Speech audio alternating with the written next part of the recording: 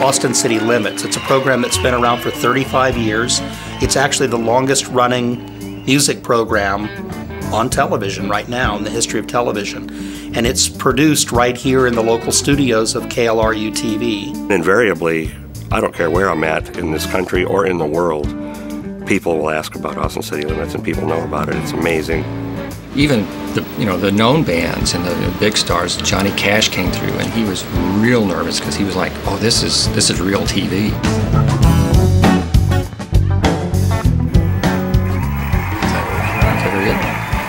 I'm David Huff. I'm the audio director for Austin City Limits, and I've been with the program since the pilot 35 years ago. We did the pilot back in 1974 with Willie Nelson and his band, and it was all rental gear that we pulled together, cobbled together across town, and it was pretty exciting just to throw that together and get that out, and sent that off to PBS, and they went, oh, this is interesting, can you send us another one? And we did that. Then they said, give us 10 shows. And we went, okay, we'll do 10 shows and that'll be that.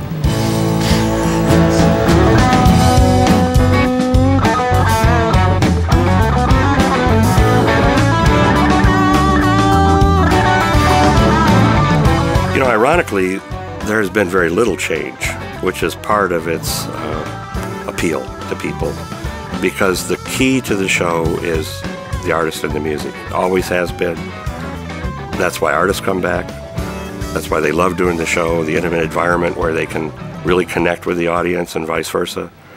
So our preparation in the earlier days was based around, everything was analog back then. We were recording on 16 tracks and having to have, and our console really wasn't big enough back then. We had auxiliary boards. We had to cobble all that together, beg and borrow. Now it's evolved to where we're digital. We can go up to 56 tracks on the Nuendo. The Nuendo is a major part of the audio recording and distribution for Austin City Limits, and from start to finish, all the way to the broadcast public, AMD processors are used in everything we do. So this is the Nuendo here. We pretty much use it as a tracking recorder. It's very rare that we come in to do any editing, but there are times where, say, the bass player hits the wrong note and he asks us, can I come in and overdub that third part? And I'll say, well, did you play it right the second time? He says, oh yeah, well, I can copy and paste and fly that in.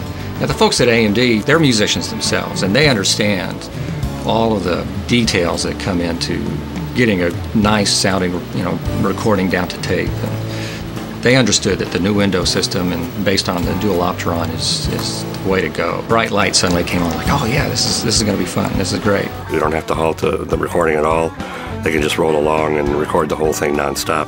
That helps. It helps maintain the continuity of the show, something the producer is very serious about. He wants the performer to feel like it's a performance. He wants the audience to experience it like a performance, not like it's a television show. We're currently building a new facility that's going to be downtown. It's going to be another new space, all new. We're going to have all new equipment down there, and we're really looking forward to AMD's, helping us out on filling that out. At the same time, we're going to be making that transition into multi-stream high-definition editing. And that is incredibly processor intensive. Processors and the AMD editors would greatly facilitate the style that the editors want to use, a multi-camera approach that takes a huge amount of processing with 8 high-definition program streams. Having it all pre-ingested into a nonlinear editor would really speed that process up tremendously. AMD's involvement with the show has helped the show run smoother. The artist gets a better experience out of it because there are less interruptions. We don't have to halt the performance in order to change out tapes, change out discs upstairs.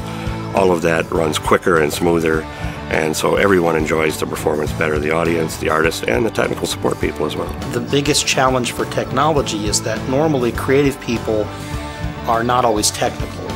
And so if the devices are particularly complex or they're slow and you're waiting on them, then that kind of puts a damper on the creative spirit. The faster the processors and the more seamless that the process is, the easier it is for an artist just to be creative. And family and friends ask me, how can you do the same job over and over again for so long? And my response to that is, well, I might be in the same place, but as time goes on, everything around me is changing. The technology changes, and here's a classic example of the AMD and the Nuendo coming in. It's like, it's a new toy. The music changes from year to year too, as well. So as soon as I get bored with one, style of music, here comes another one along. It's like, oh wow, this is great. I can't imagine I would do anything else. I mean, I feel like I retired 35 years ago and I'm just playing.